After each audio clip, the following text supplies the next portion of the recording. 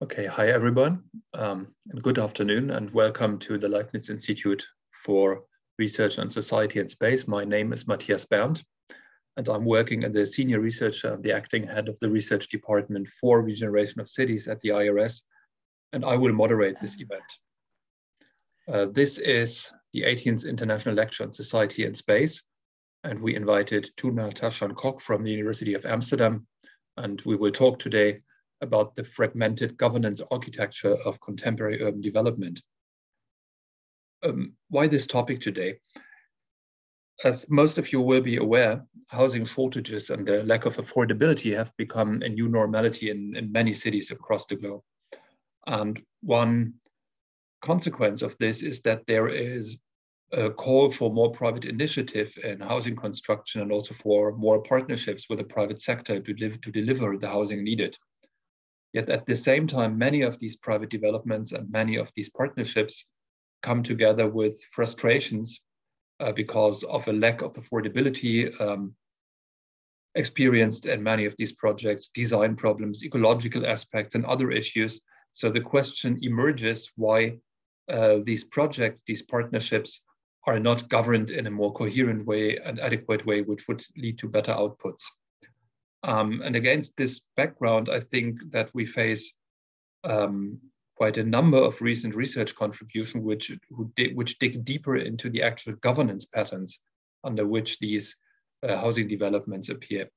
And within that context, I think Tuna Taşan-Kok, whom we invited, is one of the leading researchers, and we found her idea of fragmented governance architectures as being the outcome of a growing complexity of institutional organizational arrangements in market-driven developments. We found this idea very stimulating. So we thought we would invite her as a main speaker and feel very privileged that Tuna accepted this invitation and is going to deliver a lecture now. For those of you who don't know Tuna yet, just some words to introduce her. Tuna Taşan-Kok is an urban social geographer and planner. She is professor of urban governance and planning at the University of Amsterdam in the Faculty of Social and Behavioral Sciences, and at the same time, she holds an honorary professorship at the University College of London at the Bartlett School of Planning. Her research is mainly focused on themes of urban governance, on property-led urban development dynamics, and on spatial organizations through social relations. Tuna has initiated, coordinated, and led quite a number of internationally and locally funded research projects. And I think within the context in which we meet today, the most interesting project for me at least is an open research area funded research project called What is Governed in Cities, WIG, which studies the complex governance dynamics in residential property development in Amsterdam, London, and Paris. Tuna is also the founder and chair of YouGovern, which is an urban governance research network that aims to, build connections between different researchers doing governance studies. And this network has an online presence, and I will copy the link into the chat in a few minutes. I'm not going to enumerate all the publications from Tuna that are authored by Tuna, but I just want to point you to a recent book, which she co-authored with Guy Baton, that is called Contradictions of Neoliberal Planning, Cities, Policies, and Politics, and I highly recommend having a look into it. We also invited a second speaker as a discussant. This is Professor Laura Calvé-Elias from the University of Stuttgart, and I'm particularly happy that we can meet Laura here again. Because Laura used to be a colleague working at our department until October last year. Just a few words on Laura too. Laura studied architecture in Barcelona and Berlin, and later on in planning, Berlin too, at the Technical University. And she wrote an excellent dissertation on speculative production of urban space and then the financialization of property development in Berlin's inner city, which she finalized in 2017 with summa cum laude. Later on, from 2017 to 2020, Laura worked at our department, Regeneration of Cities at the IRS, and as a guest professor for planning theory at the Brandenburg Technical University in Cottbus, and as a guest professor for urban regional planning at the Technical University in Dortmund. Laura does excellent research on urban governance and planning, particularly with relation to the idea of the public good in planning theory and practice. Today, as I already mentioned, she works as a professor at the University of Stuttgart, as a professor for theories and methods of urban planning, and she is also currently leading the Städtebau-Institut. I'm not actually sure how you translate that into English, but I would say it's something like Urban Development, Property Development Institute. But Laura, I would leave that up to you. So thanks, Laura, to you too for accepting our invitation. We are very happy and feel privileged to have you both here. We also have counted 77 participants of this webinar. I think that's a very good number. Unfortunately, you won't be able to see each other at the screen. You will only be able to see the speaker and us three, actually. The way we will proceed is the following.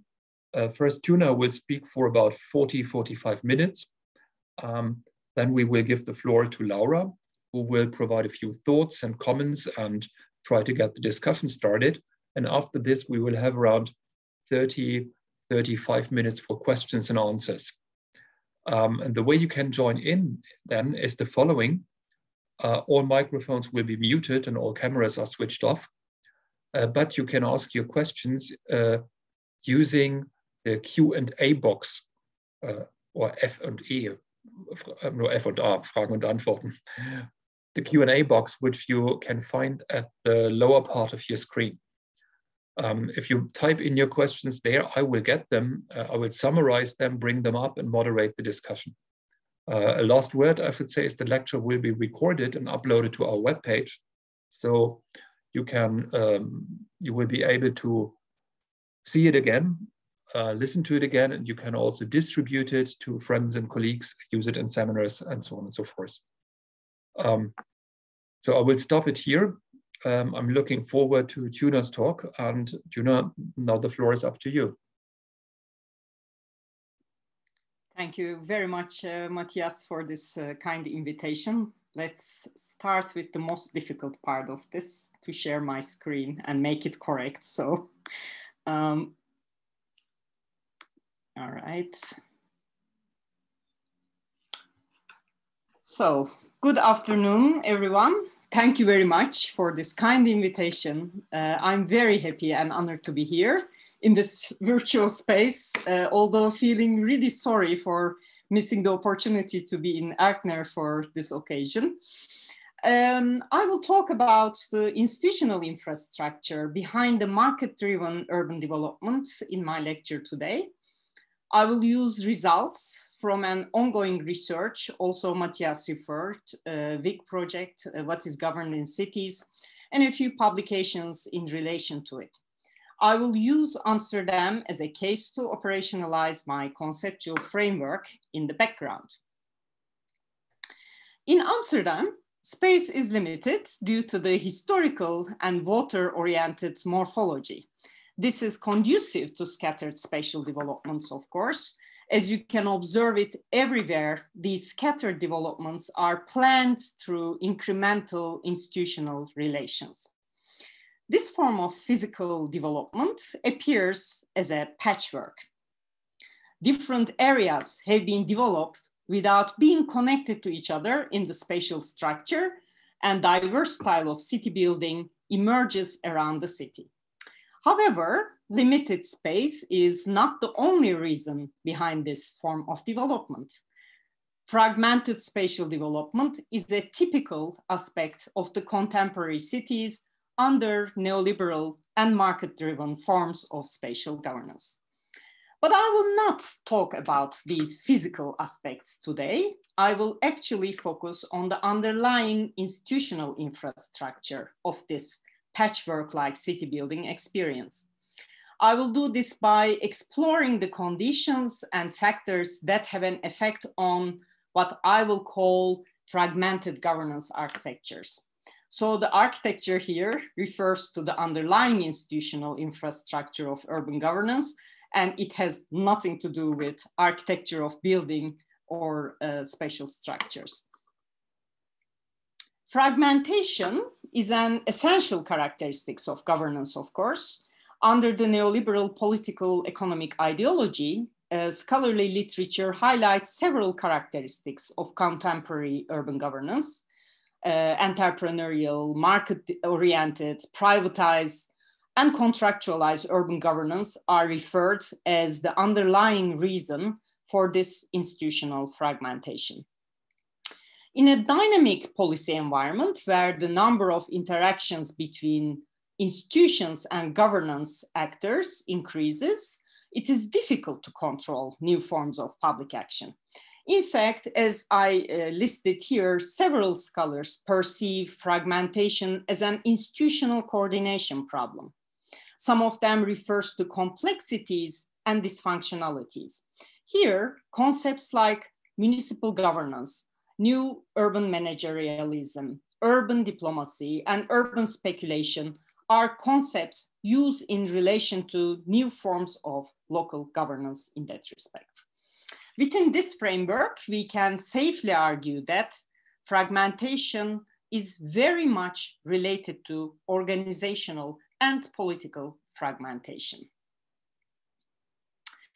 As I mentioned earlier, fragmentation is visible through the scattered morphology of the urban space, and these spatial developments are operationalized through uncoordinated and complex institutional relations. Uncoordinated and sometimes contradictory institutional ties link public and private actors in these property production processes.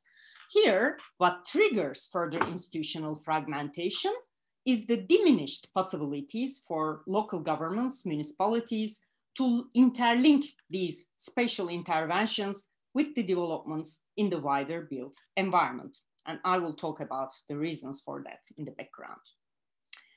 In a previous research project on contractual governance, I looked into fragmented regimes of public accountability in this form of urban governance also. And in that project, we called fragmentation as the institutional complexity caused by increasingly diverse types of actors or organizations involved in contemporary urban development. These regulatory activities accommodate equally complex regimes of accountability, and they are quite difficult to follow. Although institutional fragmentation has been quite visible in the scholarly literature, the format of this fragmentation often remains unnoticed. It is also empirically understudied, in my view, due to the complexities of the regulatory infrastructures to study and to observe. In a recent publication, which is based on the What is Governed in Cities project, the WIG project, I focused on this very aspect together with my colleague, Sarah Özol. Today's presentation, I will share with you some results from this research project based on the extensive policy analysis, interviews, and research trying to provide a wider picture of urban policy through its interconnections with the property market dynamics. Here, of course, what gained importance to look is the institutional links between local governments, municipalities, and the property industry actors. We can observe these links through uncoordinated and usually contradictory institutional ties, forming a complex and chaotic landscape of regulations, contracts, actors, and relations. What is behind these activities is a complex set of regulations at multiple scales of regulation realized at different periods of time.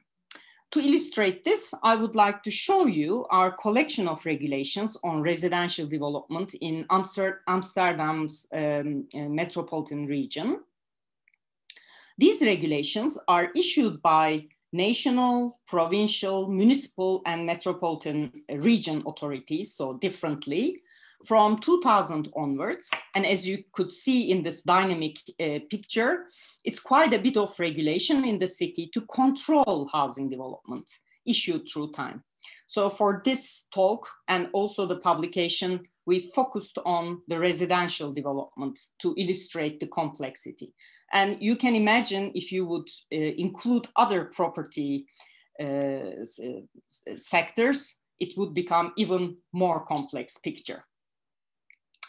However, to understand the institutional infrastructure of residential regulation, I suggest to go a step further than just policy analysis.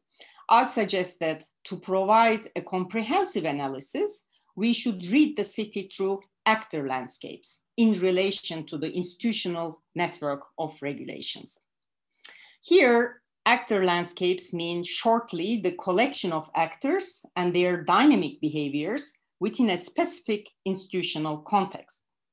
They contain the assemblages of actors, their characteristics, operational, financial, organizational, etc., and their locational and strategic behavior in cities. These characteristics and behavior are also embedded in wider economic and regulatory processes. And again, if you can imagine the variety, the diversity within the property industry, even within the same actor category, like for instance, institutional investors, you can imagine this landscape is not very easy to read. Also, their behaviors are not easy to follow. These complex networks of actors and their relations are regulated by institutions to co-produce the built environment in pieces and bits, as you can see in this illustrative project on the right-hand side. Each one of these projects mushroom in the city, and they are realized through regulatory and contractual relations between different actors at diverse layers of governance. These projects scattered through the city, forming a hybrid landscape of governance. In this respect, it is also important to understand each project through its context of relations. Using a relational approach, as I will explore in a bit, enables understanding of actors and their behavior within the underlying financial and regulatory infrastructure, linking them in these complex and dynamic governance environments.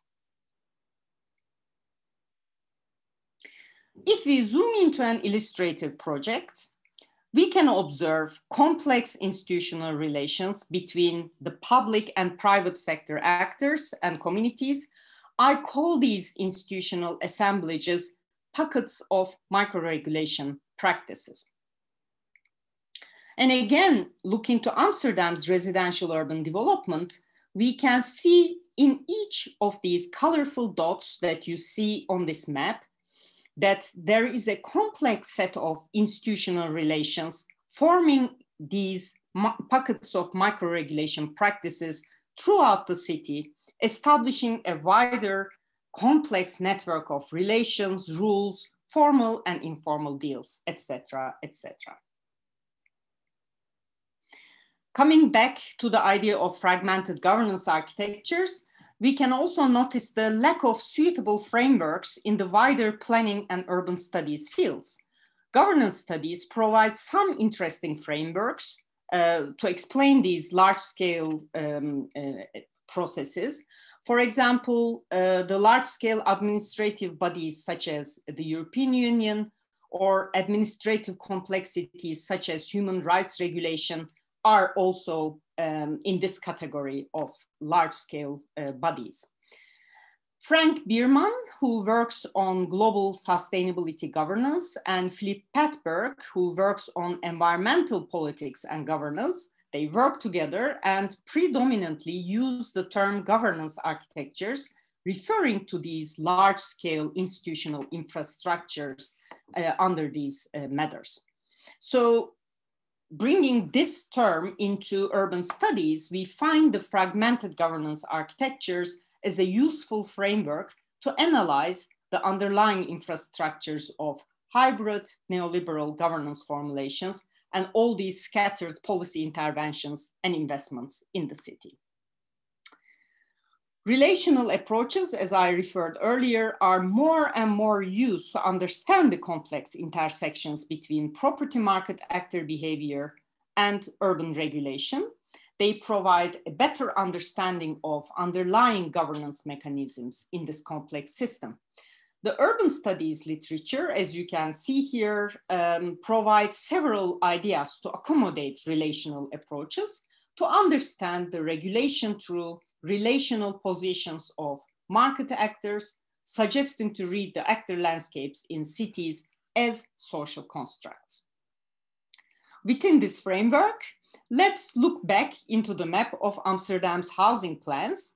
Here in each colored area, different sets of actors, organizations, etc., interact with each other based on unique sets of regulations and institutions.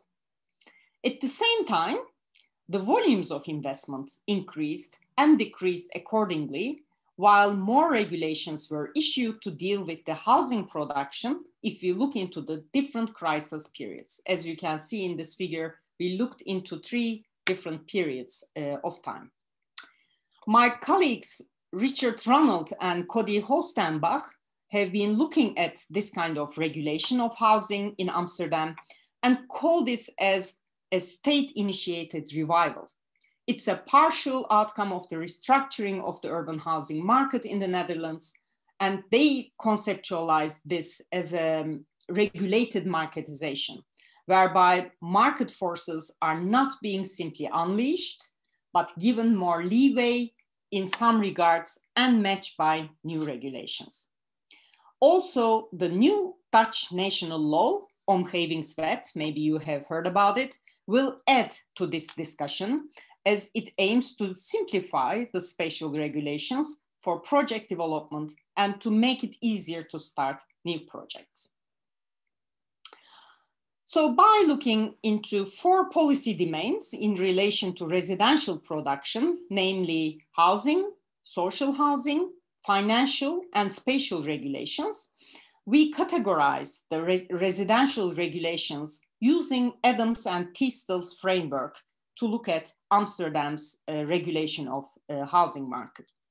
Here, regulations are categorized from national to local scales of government by operationalizing the idea that they target shaping, regulating, stimulating, and capacity building the market. And that's the work of Adams and Tistel that we use in the background. Here, shaping regulations refer to their characteristics to set the broad context of market transactions. Regulating regulations constrain and control the decision-making environment.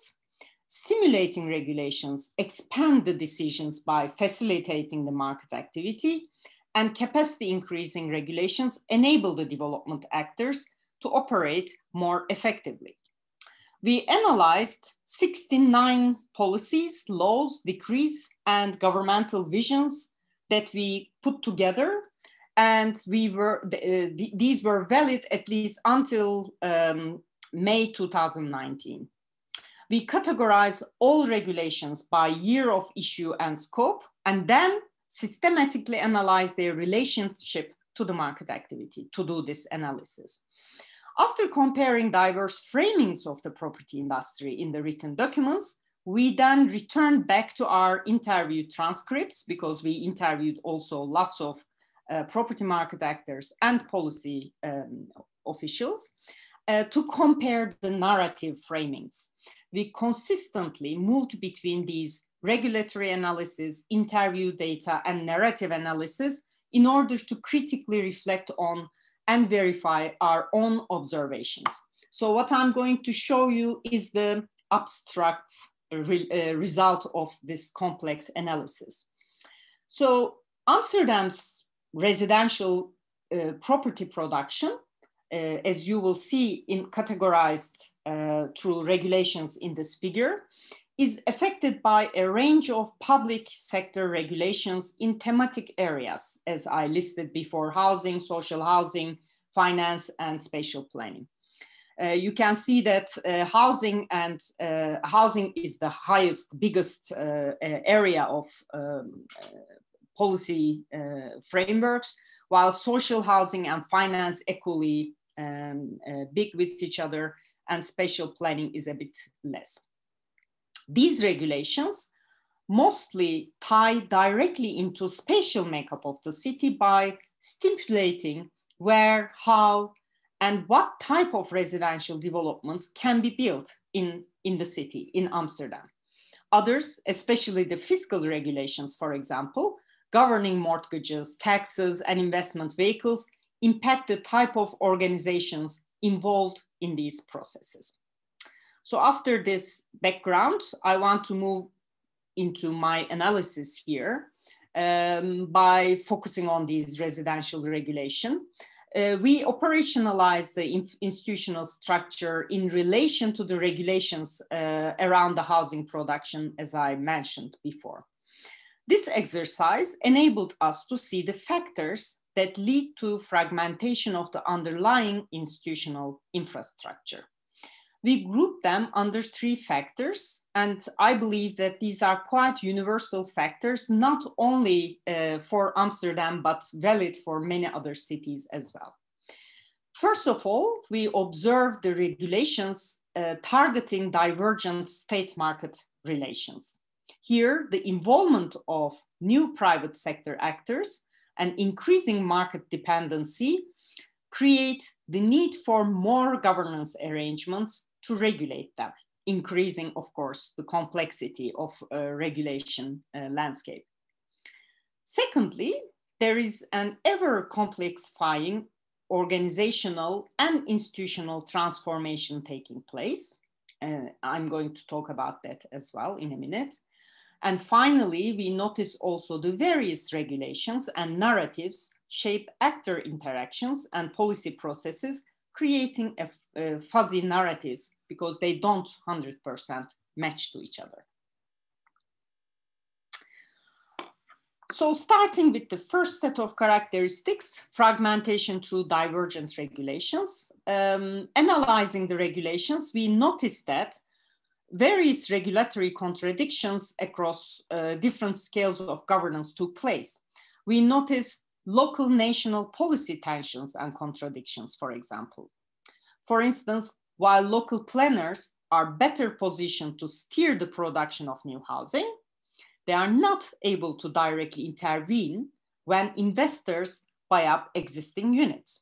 This is because most of the financial or fiscal and social housing regulations were enacted at the national level, whereas the city's regulatory powers lie mainly in spatial planning. Moreover, while the city of Amsterdam pools efforts to control residential investments, the national government actively promotes housing in the Netherlands as an investment opportunity at different levels. So their narratives, but also their policy actions, do not match with each other 100%. Our interviews, especially with the big market actors, highlighted increasingly complex and even inconsistent and uncertain policy dimensions. Market actors told us that they expect more clarity and consistency to be able to make their calculations, while the city authorities dynamically change the policy agendas to find the best ways to deal with the increasing need for affordable housing. So this is a bit of a chicken-egg situation going on in there. Market dependency requires more flexibility to adjust conditions to changing needs, but changing policy agendas, priorities, and rules in this complex regulatory environment increase the uncertainties for the market actors at the same time. Secondly, looking to organizational structure, we can see Amsterdam City has a very crowded organizational body with about 15,000 civil servants and 4,000 external consultants working for this relatively small metropolitan city. There are many administrative decisions and independent policy directions accommodated in this actually very well organized system. However, there are multifaceted relationships among policy officials and between them and property market actors at the same time.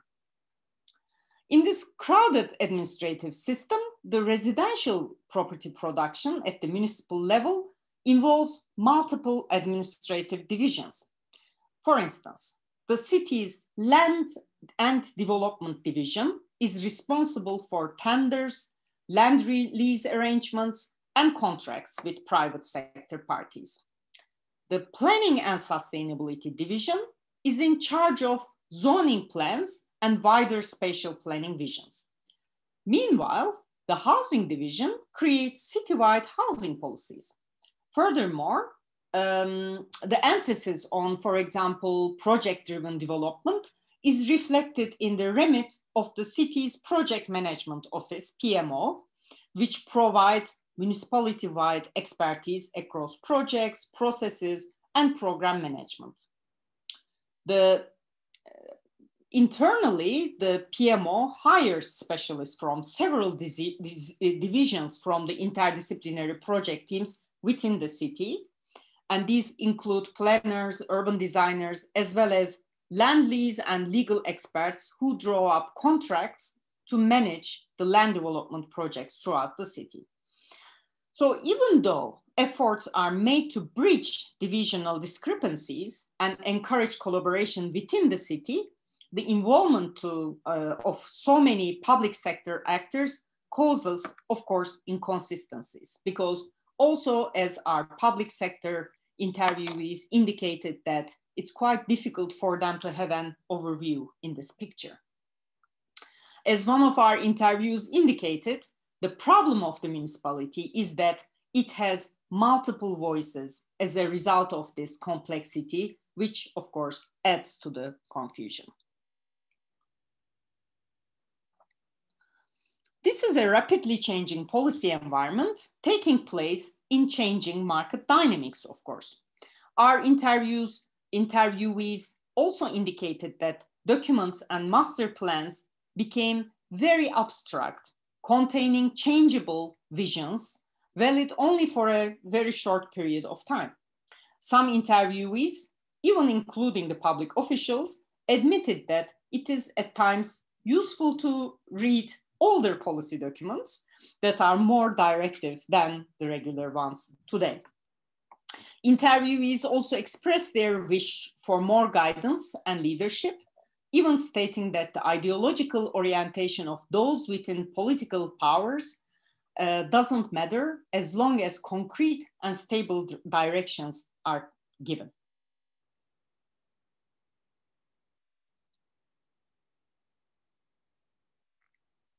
And finally, looking to the narratives, we noticed a shift in the role of the public sector from housing provision to residential development property production.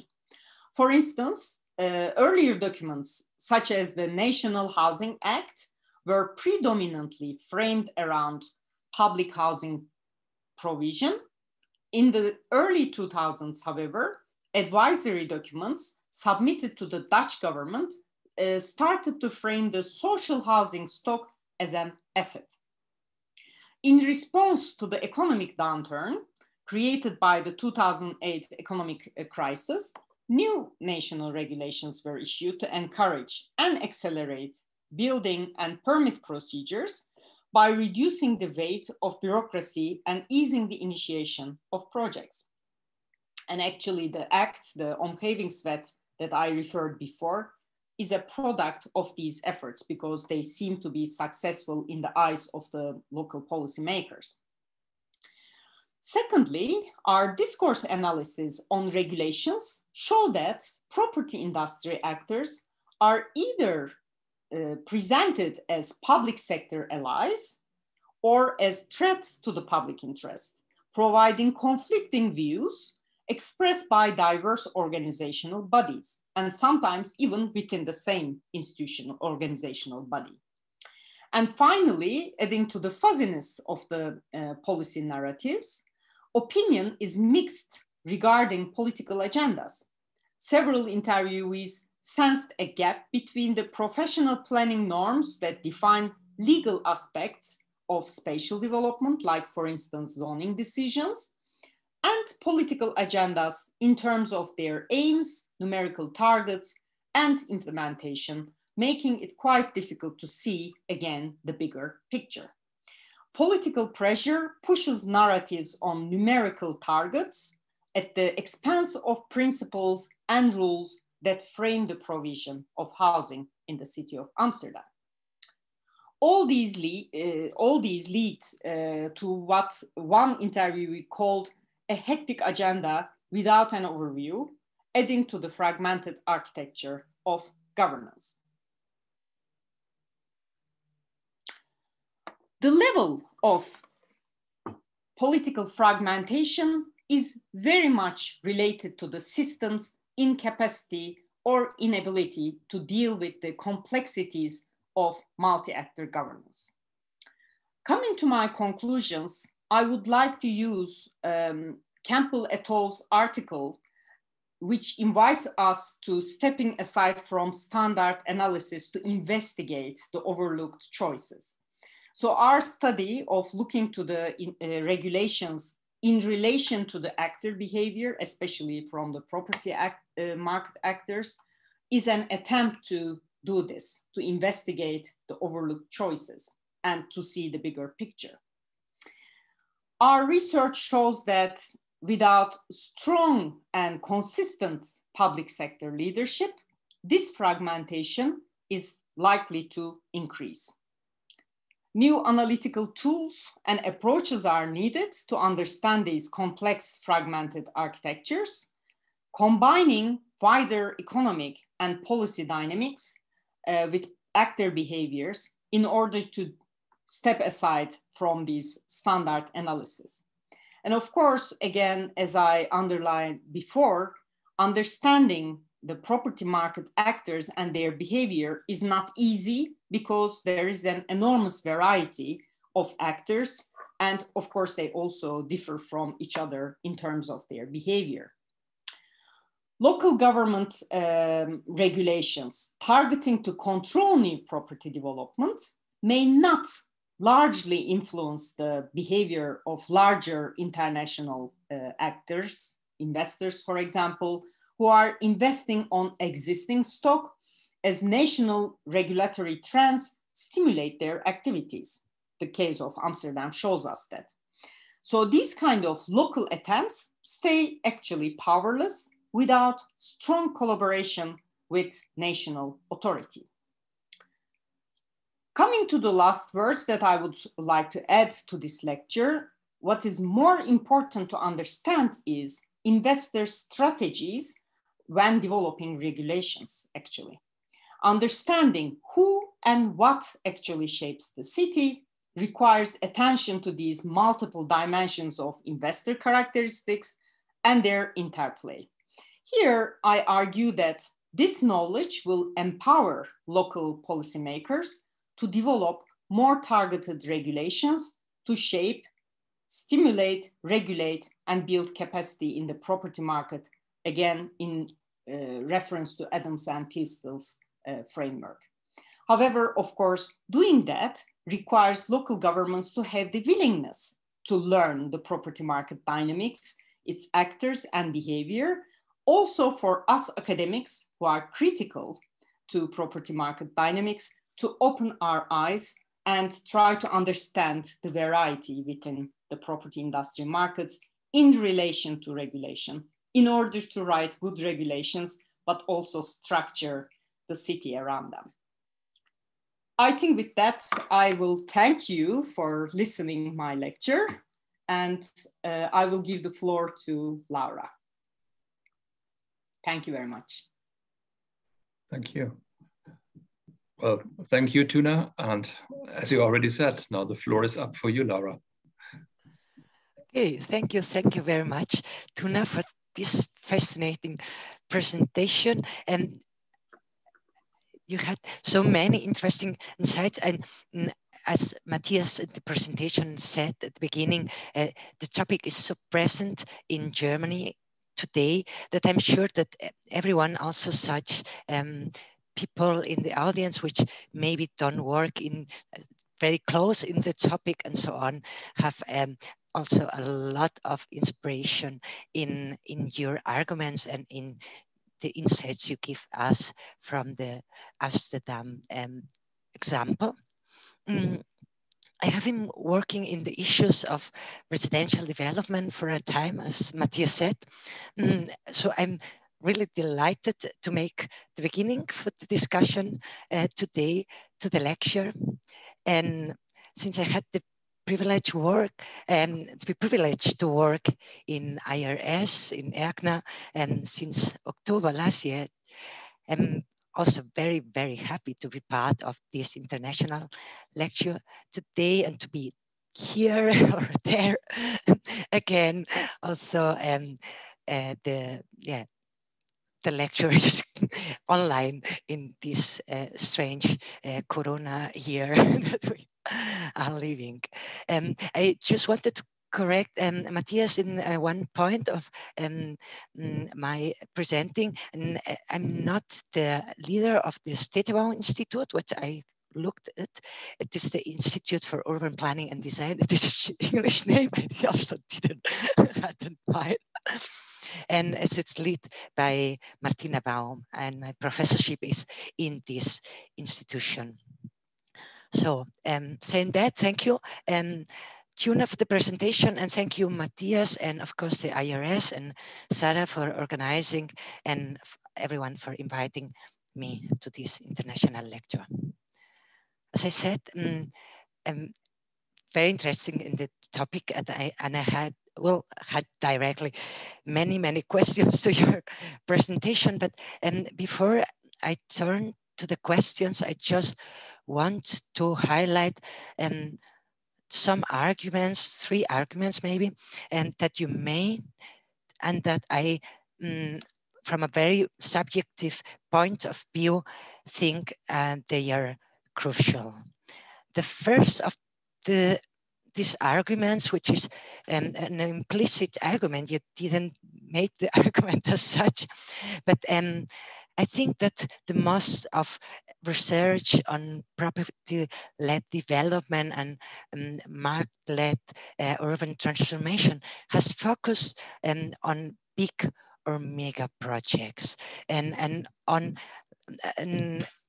topics or examples that are not, in my view, not the common or the bulk of urban transformation in cities. And I think this kind of research, or that kind of research, give us researchers an explicit or implicit view on urban transformation and on development and developers and on the governance of that.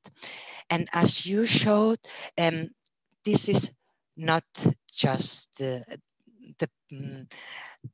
usual, but the very usual urban transformation way are a lot of very small projects and developers working in this map you very now show, everyone with its pocket of governance and regulations and so on. So I think the first point I want to highlight is that not just the very well-known projects, the very big projects, are examples of a transformation into entrepreneurial ways of governance and of market-related ways of planning and transforming the city, but that there are also in every one of these small projects and in the addition of these ways, not only because of each of them, but as you say, this kind of addition, this kind of completely complex and not transparent on single regulations for each project in each development is changing and makes the not existing blue, how do you say, the structure of this kind of entrepreneurial urban transformation. I think the second point I want to highlight, it's related to this, and we saw it also very clear in the presentation, is how important it is to breaking into the details on relationships, on regulation, and on the narratives. And this is not just to have a more accurate way of understanding these processes, but also to understand that growth regimes and all the ways we called neoliberal urban policies, that they are not uniform and they are not unitary. And they are also not given, but they are dynamic, they are fragmented, as you call it. They're sometimes contradictory, and they are, on the one hand, very difficult to grasp because they are changing and differentiated and so on. Also because the method is very difficult. But also that the ways to deal with this has somehow probably to change, or we have to think about how we can deal with this kind of structures that are not unitary, are not so clear as the maybe formal literature explained. And the last point I wanted to mention is a question you made, or the focus in the article you mentioned about accountability. And this is also related with my interest on questions of the public interest and the public good. So you showed also that this had implications, and it is not just for the processes of urban transformation as such, and to the questions how to create a kind of transformation which is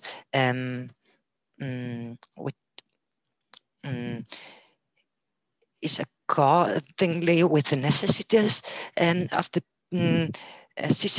citizenship and so on.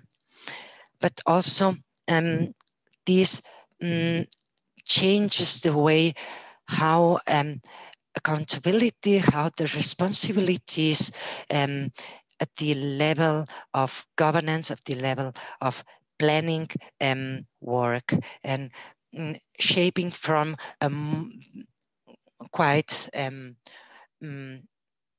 ethic-based and understandable of accountability to ways of accountability which are related to each of these ones pockets. What does it mean? Which are much more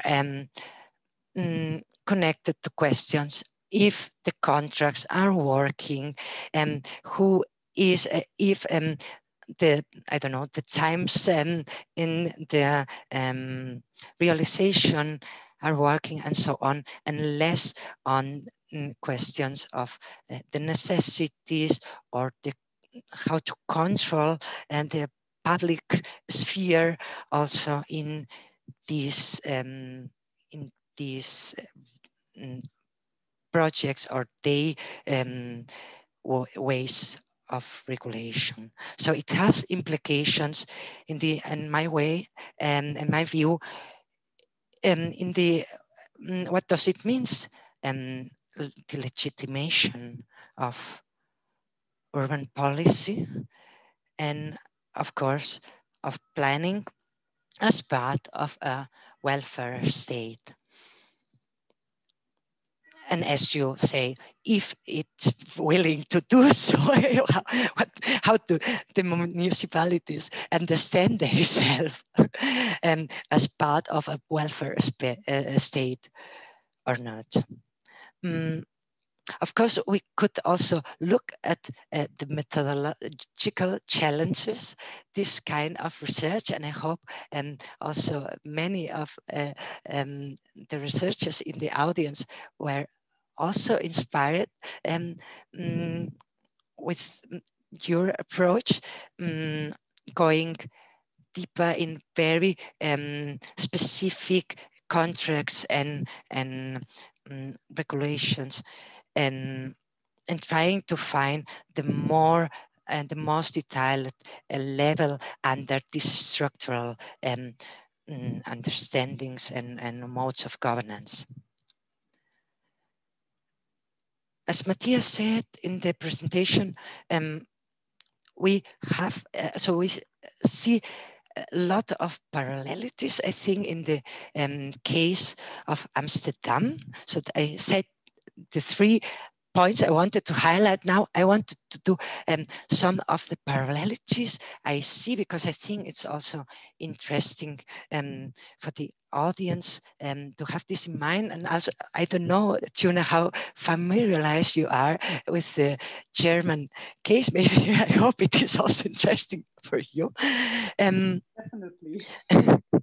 And as Matthias at the beginning said, the main narrative in the German, and I speak explicitly from the national level, the main narrative to deal with the housing crisis in Germany is trying, they say always, bauen, bauen, bauen. We have to build and build and build. So to extend the amounts of housing units that are being built.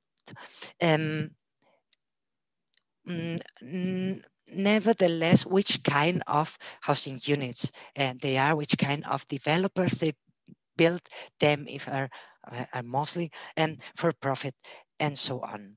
And I think it is important to make clear in the discourse that it is not the point how many units are built, but also to look at which kind of developers are behind of this, which kind of regulation are connected with the kind of developers and possibilities of development in each case. And there is also a parallelity in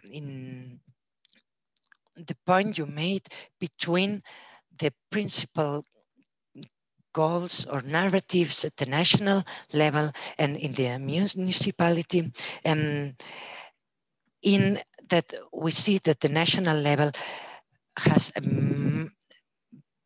very big emphasis in the questions of investment and of making also a financial asset of selling the land, for example, whereas in the municipal level, there are more questions behind this kind of policies. Also, as you very good said, there is very contradictory the different interests and targets and goals and imaginaries also in the in the municipal level. I think the municipal level in Berlin, which is the reference for us in ERGNA, has taken some different kinds of policies in the last years. Nevertheless, the position of the national level has been strengthened in the last days because of stopping the possibilities of Berlin, for example, in making rental price cuts in the market, in the private market sector, for example, rental market sector. Today in the newspaper, I read that there's been a new regulation at the national level to regulate the privatization of single rental units, which is good new on the one hand. On the one hand, this is together with other kinds of regulation which give the municipalities more possibilities to extend the land in order to create much more private development. And this, so we see also how the municipal and the national level are coming together, having different kind of intentions and of rationalities behind their different levels of governance and this. Okay, so this, I think there are many parallels in the example you gave and in the case of Berlin. And I wanted to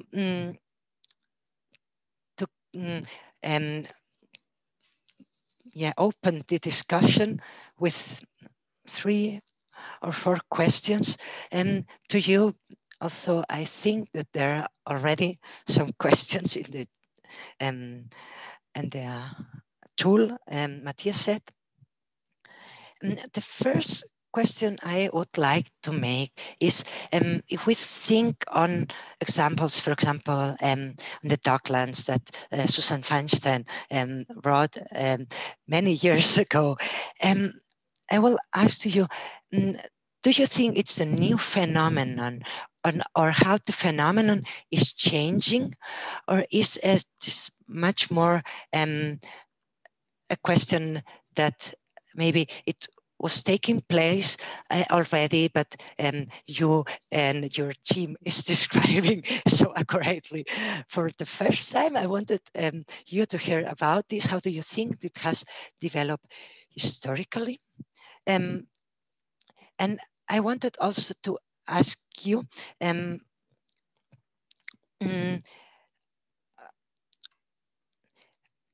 how could how extended you think it's the phenomenon? I was thinking in the cases you explained, just the cases of Amsterdam here, and I think it's very, very extended. But in your article, you talk also about the case, for example, of Brazil.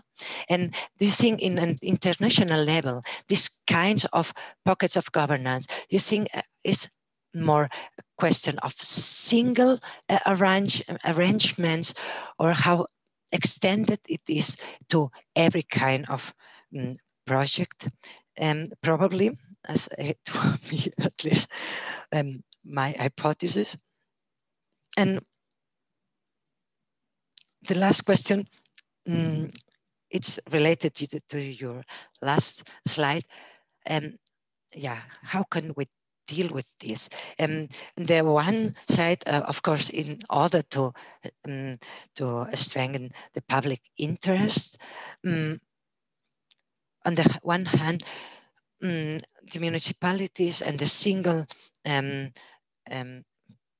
pieces in the puzzle are making improvements in terms of contractual knowledge, to know better how to deal in this pocket of relationships. But of course, this is at cost of a more broad understanding of accountability and of legitimation. And what do you think could be mechanisms to deal with this? So thank you.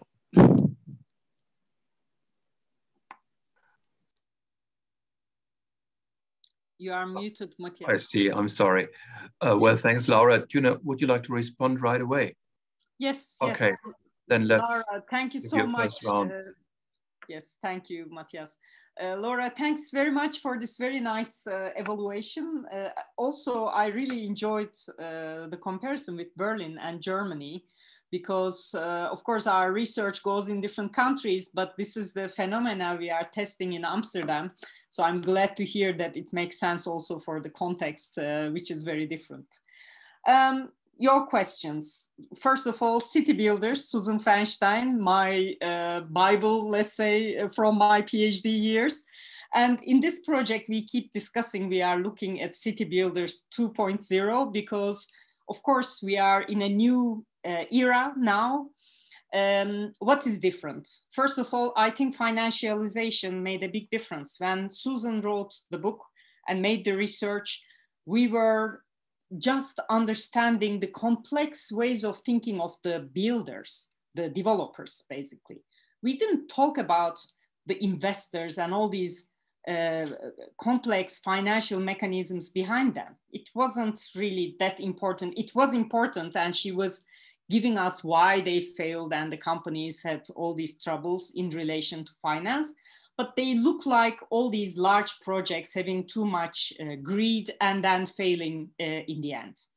What happens today is financialization makes it possible even for a very little investor of a couple of million in the pocket, even as an individual, to go to the city and make investments the way they like.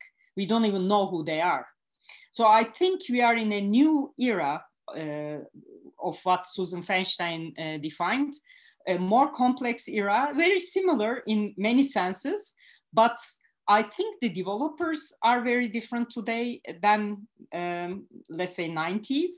And also the attitude of local governments towards developers changed dramatically.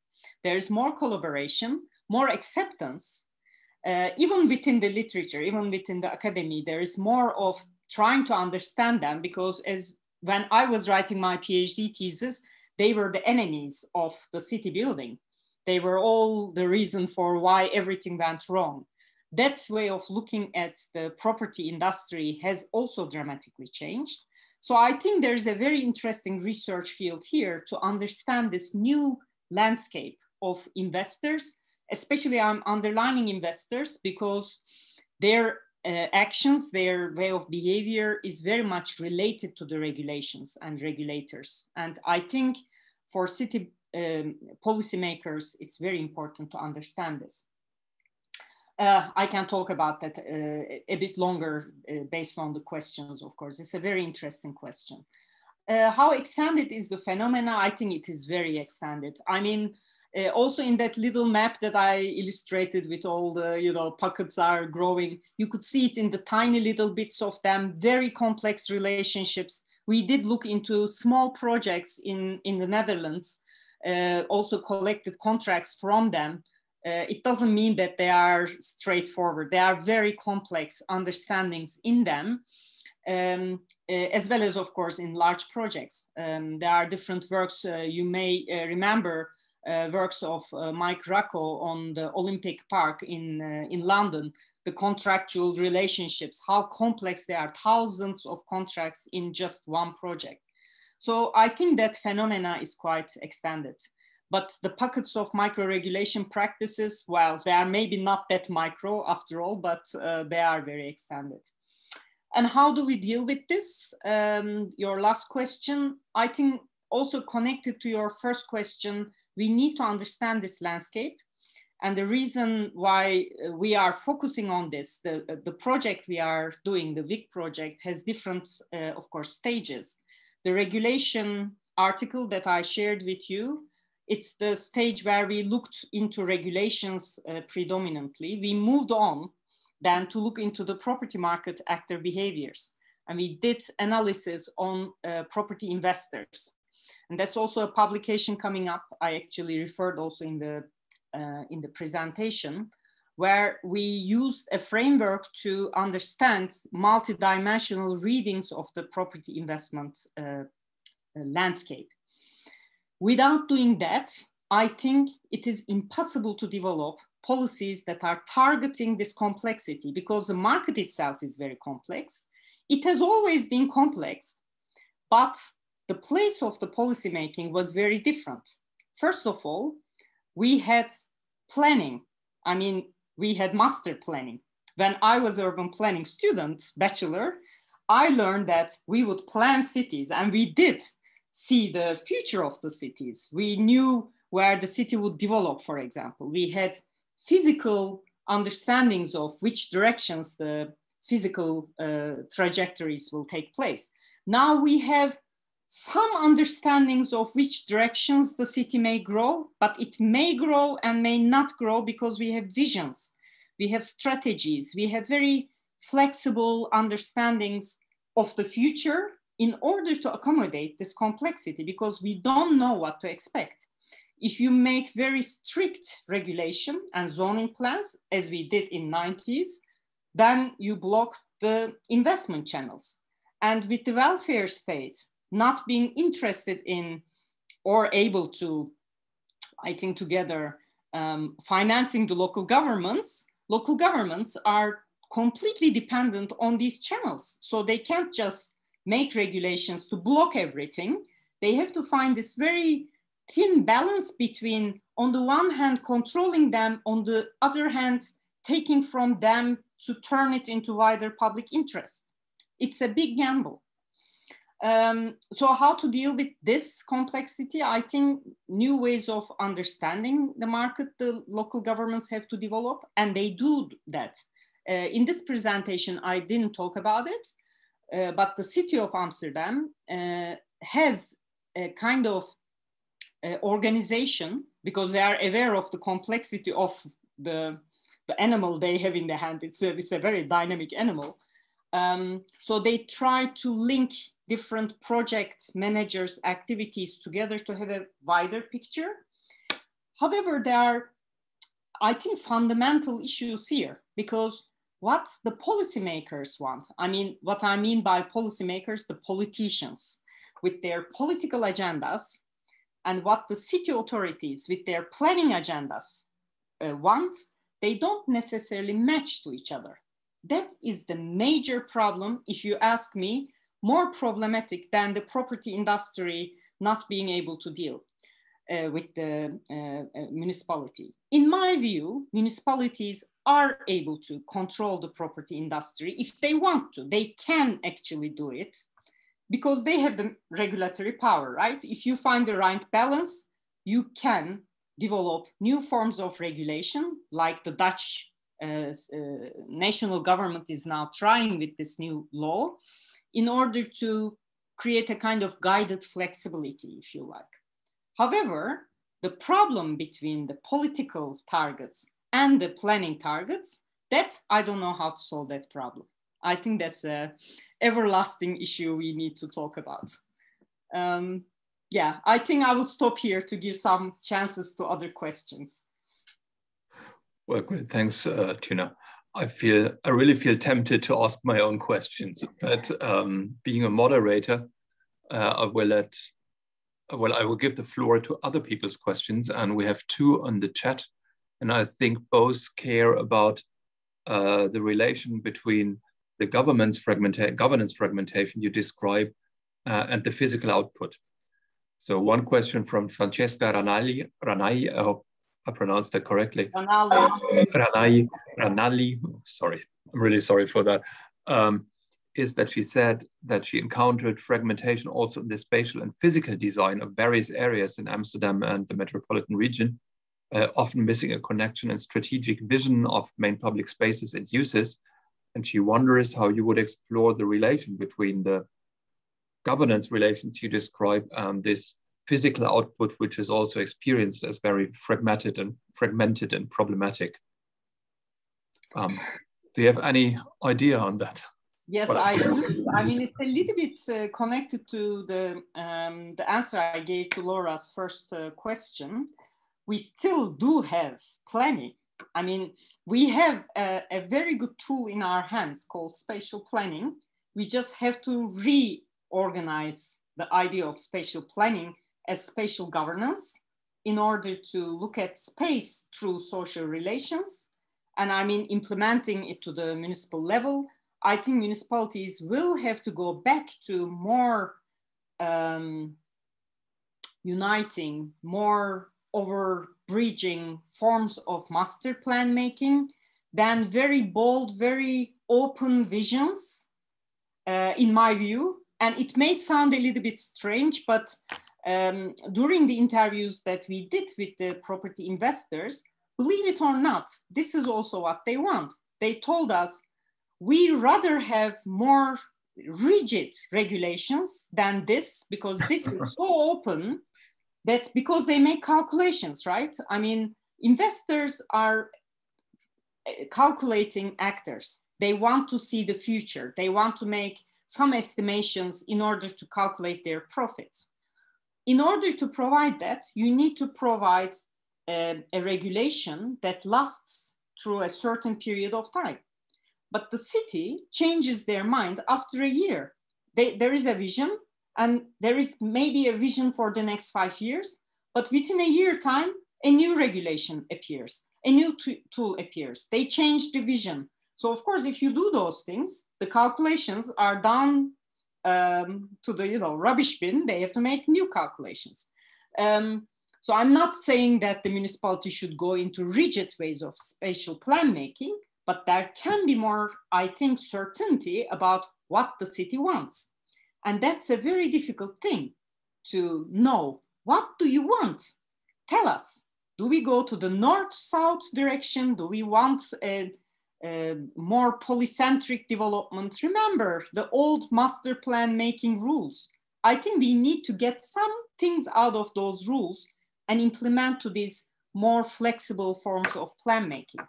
So I think my answer to Francesca's question is spatial governance, taking care of spatial development in relation to actor behavior and actor demands. So it's a co-production of plans rather than a one-way street kind of plan-making process, including, of course, the property industry actors, not only communities, but seeing them as part of the plan-making process. Well, thank you. I know I shouldn't do this as a moderator, but I think I will take the liberty to, pick up on this again. I mean, if I get you correct, then what you're demanding is basically that we should have more coherent governance strategies, which would end up in, frameworks like master plans. But I keep wondering, how realistic is that actually? Because what you describe actually obviously is lots of tensions between different levels of government, inconsistencies in decision-making, also knowledge gaps between different departments. And I think, that's in the nature of governance already for a long time. But the situation we now face in many West European and Northern countries is an increasingly fragmented political landscape, very unpredictable voters' behavior. So what I would actually expect is that we would see even more fragmentation of strategies between different levels of government. And I think Laura pointed to the situation in Berlin, where a red-green government at the city level tries to introduce tough rental regulations and is stopped by the federal level, right? So I wouldn't expect, given the political landscape that we face, that this societal background is about to change.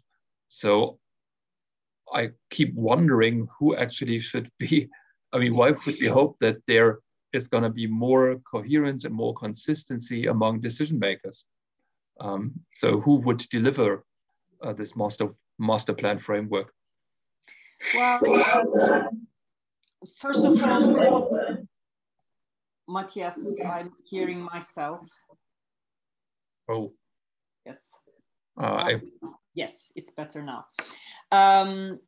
Well, first of all, to clarify, I'm of course not demanding a master plan as we did. We also know that it doesn't work. I can give you the example from Istanbul, for example. For years, they worked on a massive master plan of a city like Istanbul. Forget Amsterdam.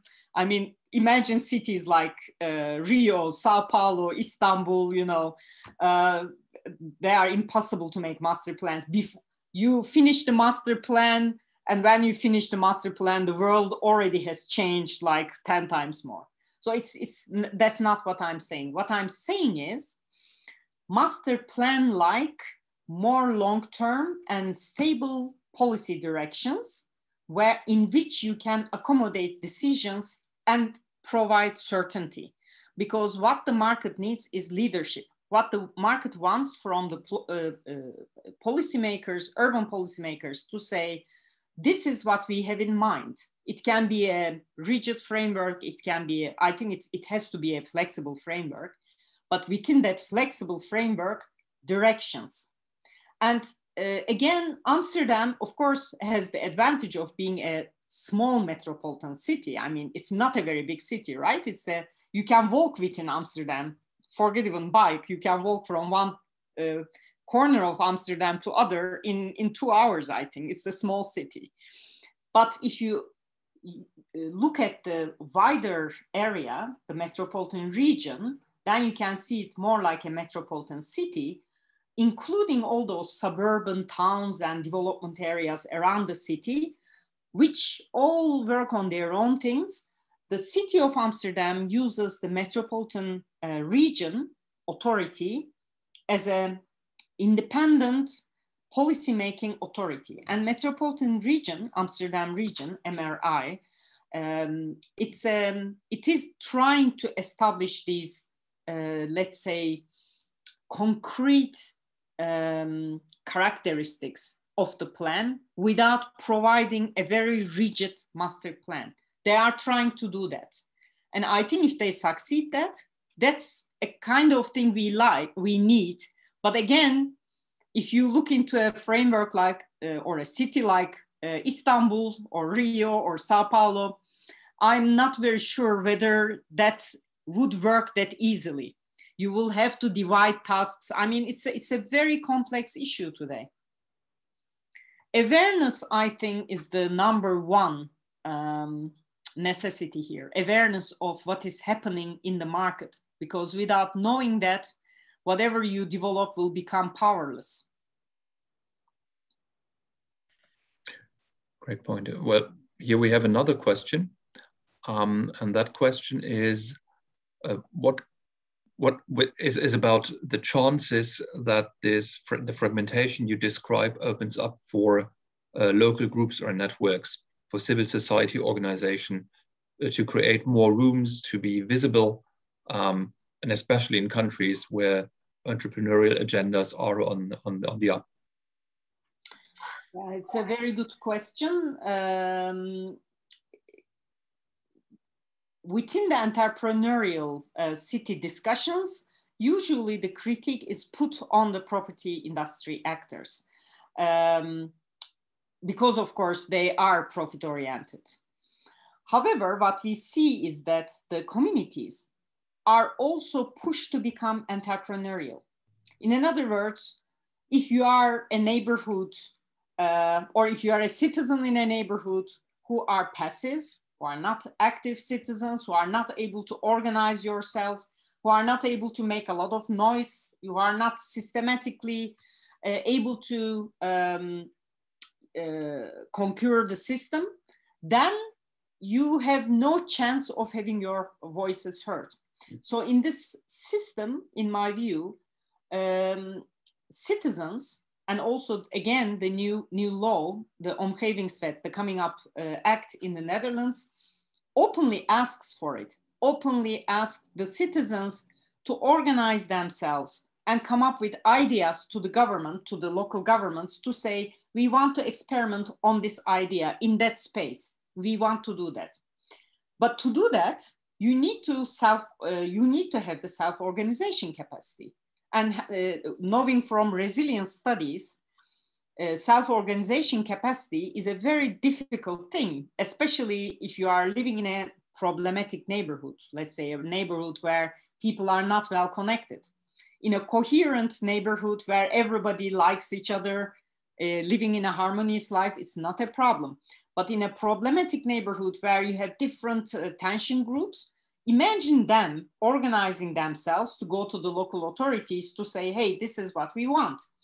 So of course, this form of policymaking requires entrepreneurialism. And in my view, it's going to create new forms of exclusion in the society. Those who are passive, those who are not able to organize themselves will be excluded from these discussions between the private sector, the municipality, and other citizens. So there are new dangers in there.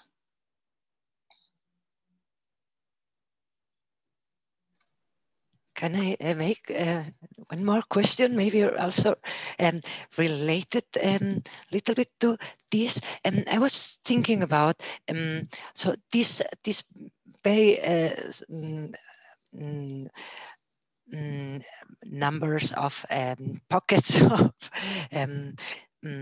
contracts and of organization relationships are very opaque. They are not transparent to the people maybe seeing afterwards the hopes and necessities not being realized. And do you think that maybe questions of transparency, well, in the contracts, if we would say, excuse me, but contracts with public agencies, also with some semi-public agencies at every level, thinking about highway questions in Germany also, has to be transparent, for example. And could this kind of policy be help to increase the outputs of this kind of projects and the outcomes, and also the ways to deal with legitimacy and so on? This on the one side. On the other side, the city of Berlin was making a standardized contract in order to capture parts of the surplus rent increments in development, in bigger developments or some kind of developments. And it was very important as they implemented this to create a standardized contract, because other way, so each municipality in Germany has to negotiate as how if they can capture surplus values and in which amount and so on. And in order not to negotiate with each developer and to be in difficult power relationships also with the developments, it was necessary for the city of Berlin to make a standard contract. And I think that was the end of a very big discussion about how to deal with this. So also one point of transparency, and the other point, maybe standardization of contracts could be also a kind of solution. Yeah, it's again very nice questions, Laura. Transparency is a big issue, and I'm afraid it will stay as a big issue. I mean, under normal conditions, contracts are transparent, right? That's why we did that research project, believing that we are able to see the contracts. And when we started the research, I was then working with a postdoc, Martijn van der Hoek, and he was specialized in this, and he went into the market to collect contracts. Believe it or not, even the municipalities weren't willing to share anything. We could only get the contracts in our hands when we softly threatened them, saying, okay, then we will have to go to the court because you have a right to see them, but you can go to the court and say, I want to see this contract, and court can decide, and then you will see the contract. So when we said that we are going to start that procedure, then we start getting the contracts. And then some of them were even censored. And of course, on the one hand, it's a big problem. On the other hand, put yourself into the private sector company. Of course, they don't want certain characteristics of their company deals and so on to be visible. I mean, you have intellectual property rights, privacy, all kinds of complex issues in this contractual form of urban development. That's why, of course, we have to question, why do we have contractual urban development?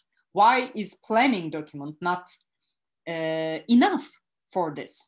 Why in the past, well, let me put it in that way. Zoning plan today is the final step of what happens in the entire process. You go through the negotiations. There's a kind of plan in the background. You agree. The contract is written. And then on the basis of the contract, you develop the thing. And finally, the plan is produced in order to legitimize, and coming to your legitimacy thing, the plan. So these two things, I think the process, the entire process, basically, yeah, turned around. So I think that's a problem. There we need to, and I mean, cities like Amsterdam, again, small municipality. I mean, think of London dealing with the Olympic Games contracts. Nobody knew who is responsible for what at the end of the day. Nobody can have an overview about responsibilities. I mean, forget about public interest. That's why we wrote that article on public accountability, because that you can measure. Public interest is something more philosophical, you know, we can come to that point. But even in the measurable accountability measures, you cannot see them because of these complexities of opaqueness. So yes, standard contract, standardization may be a solution to this problem, but then, yeah, it doesn't match to each situation, because each situation is very different. And also the city of Amsterdam interviews showed us that they learn a lot out of this. In the city now, they made lots of mistakes, they also admit, but doing the mistakes with the contracts, they learn how to make better contracts. So the contract they see is a very dynamic document. It's not a standardized contract. And at the end of our research with Martijn, that's what we also agreed. We published on that in Urban Studies, that there is always a leeway in the contracts, even though they look very strict and rigid. The oral deal between the municipality and the developer is still the more legitimate deal than the contract itself. Because if the developer ruins that relationship, he or she knows that there will not be another contract. So still there are all these gray zones between informality and formality in plan making process, I think plays a big role. So I'm not very sure whether standardization will solve this issue. It will create other sets of legal, I think, battles and fights in between. It's a very fascinating topic to talk about. Absolutely. And then I would love to continue talking with you about that for an hour or so, or even better for a longer time over a coffee or another kind of drink. Unfortunately, time is running out. So the only thing I can do now is to thank both of you for a stimulating and thought-provoking discussion. And I hope we'll have the chance to continue that on another occasion. And thanks to the audience for being with us today. I hope we'll see each other again, not only virtually, but in real space. And wish you a nice weekend. Thank you, Matthias. Thank you, Laura. It was an absolute pleasure. And thank Sarah, you, Tuna and Matthias and Sarah, for organizing. Thank you. Absolutely. Well, thanks. Bye. Bye. Good weekend. Bye.